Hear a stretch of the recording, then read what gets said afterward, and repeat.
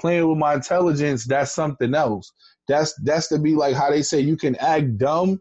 Like smart people act dumb, but dumb people can't act smart. I'm fucking brilliant in a lot of senses of just what I do in general. So the whole thing is like, even though I'm playing stupid, don't play with my intelligence. Like I'm not. I don't have time for it. You know what I'm saying? That's really dope, man. Really, really dope. You guys will put Reed's information in the show notes. We'll be back shortly. What else did I wanna? No, I think that's you're the guy. You put. Let me just verify this on record. Top 5 rappers of all time, or lyricists: Chuck D, KRS-One, AG from Showbiz, Nas, and Jay-Z. Yeah. Top 5. It might. I don't think it's really gonna be different next week. And you know what's crazy? Chuck D don't even have an album. Huh? That's like putting Black Thought in your top 5, in my opinion. Black Thought is nice as hell, but he can't be top 5. Who, Chuck D? No, I'm saying Chuck D is like Black Thought. Why you say that? Oh, you saying he's so nice that you can't put him in the top? You crazy. Yo, you see, you playing now. You playing. Nah, you know Chuck D. So you don't think... How many albums does he have?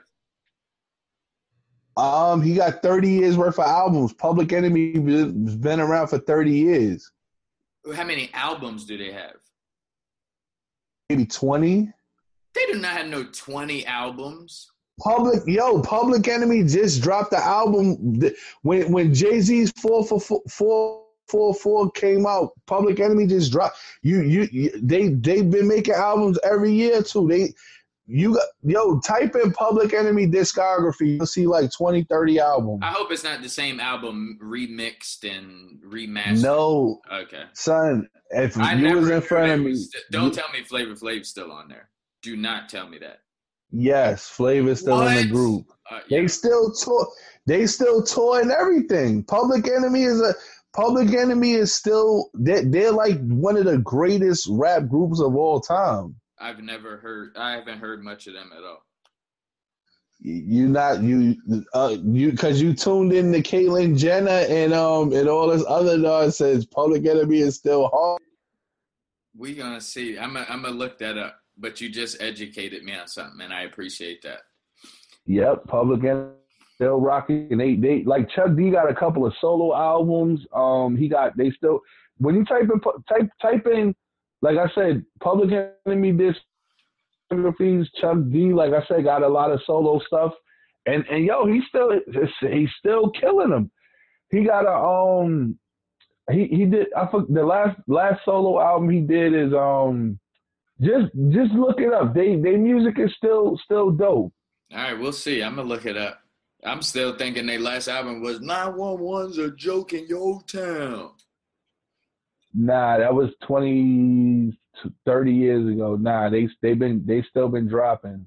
All right. Well, and they have a diehard fan base. Like I still cop the records. Vinyl, like so you're excited. they have a when their new album comes out, you're excited still. You're like, snap, that new Public Enemy about to come out. Do you break it? Do you play their song when you go to parties? No.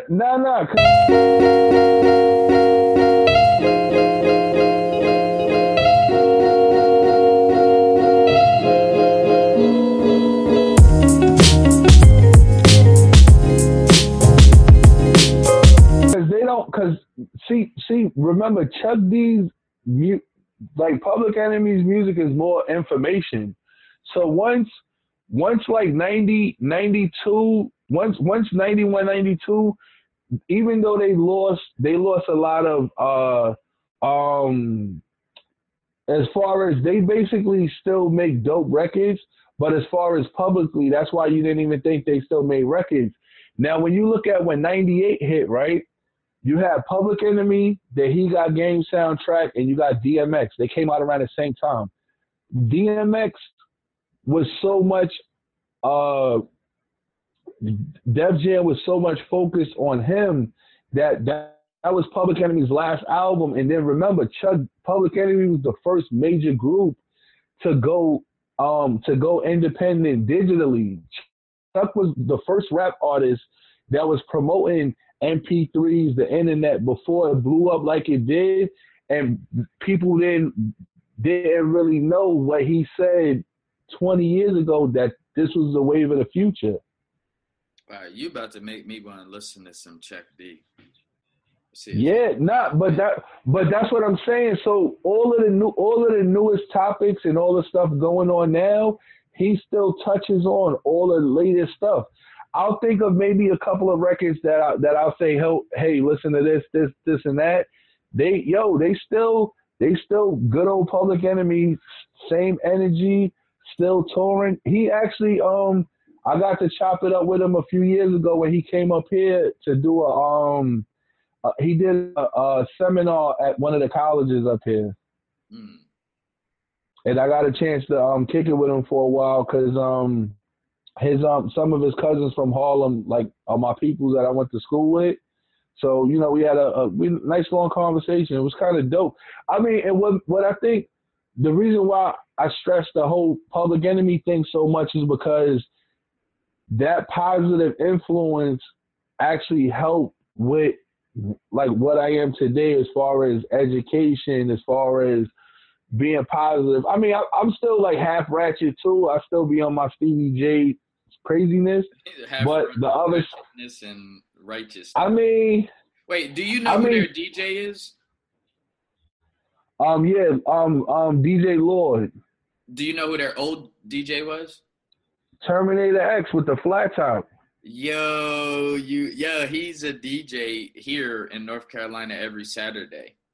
Oh, Terminator X? Every Saturday, I go play ping pong and, you know, shoot some pool and all that, and he's there every Saturday. He's a cool guy.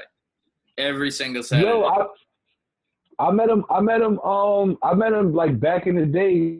Like I was talking about my boy, he took me to Apollo backstage where we chill with all of them. Kane, Queen Latifah, Naughty by Nature, Young Black Teenagers, remember Lakim Shabazz and all of them.